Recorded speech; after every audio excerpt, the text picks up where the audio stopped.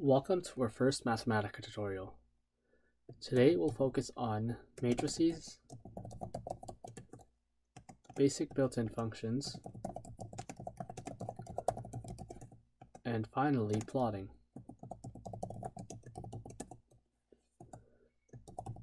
First, we'll start with initializing matrices, manipulating matrices, and using basic matrix operations. We'll start by defining some 1x3 vectors A, B, and C. Vectors can be made using curly brackets and comma-separated elements.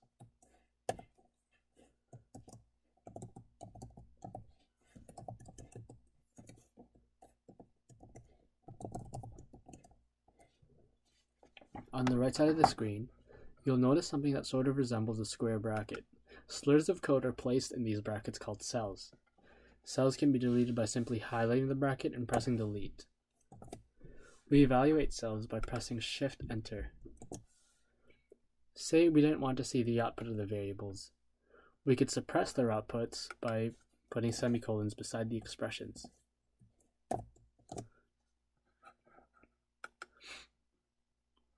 And say you wanted to use those vectors again. When you type out any of the variables, say A, we see that this vector is now stored inside of A. If we wanted to clear all of those, you would use the clear function and just the names of the variables you want to clear. And you'll notice that when a variable doesn't have anything stored inside of it, it turns blue. So that's a good way to identify if a variable is in use or if it isn't.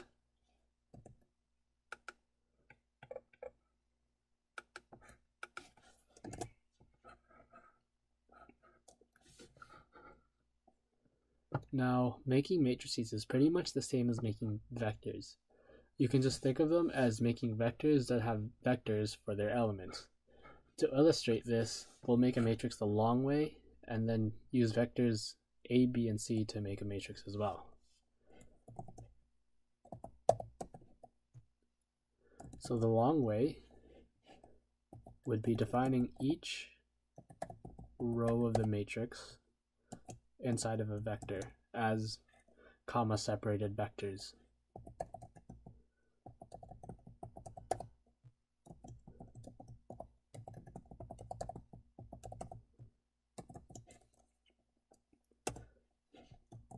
And the quick way is, once you've defined vectors already, we can just plug them right into another vector to make a matrix. Now, if we wanted to call a specific row or element of the matrix, we could do so using double square brackets. Let me just put a 1 there so that they don't overwrite each other. Say we wanted to call the first vector of the first matrix, or the first row.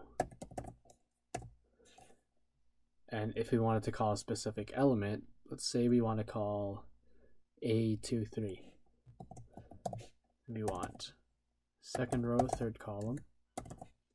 Shift-Enter, and we see that we have our vector, our first row, and the element A23.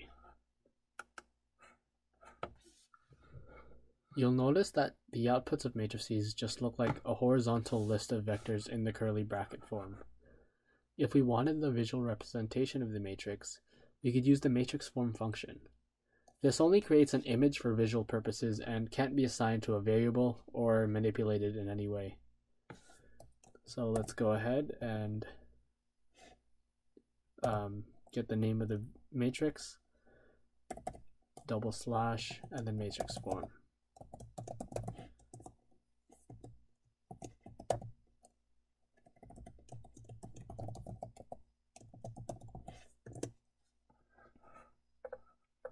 And there they are. Okay, now that we have matrices, some important operations we'll need are cross products, determinants, inverses, and transposes. Luckily, we have some built-in functions for those.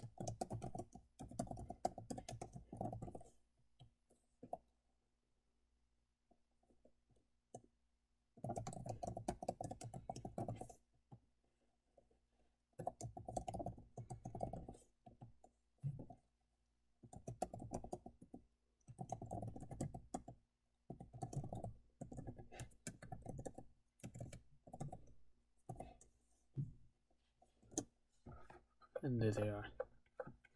Now let's quickly suppress those outputs and display them a little bit nicer. So just some semicolons to suppress those outputs, and then we'll use prints so that we can label all of our matrices.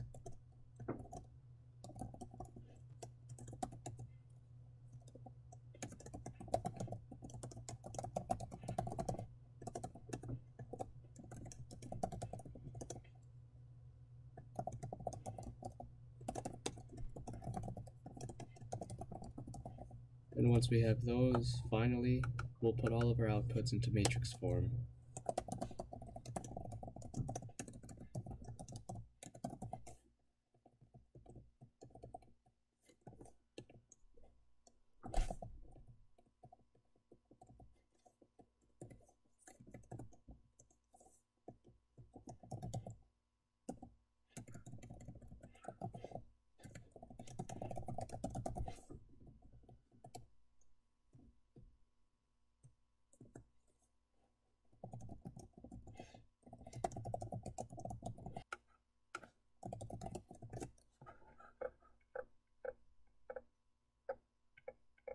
And there we go. We'll be doing a lot of work on Mathematica with matrices. So it's important to know the different functions we can use with them and how to manipulate them.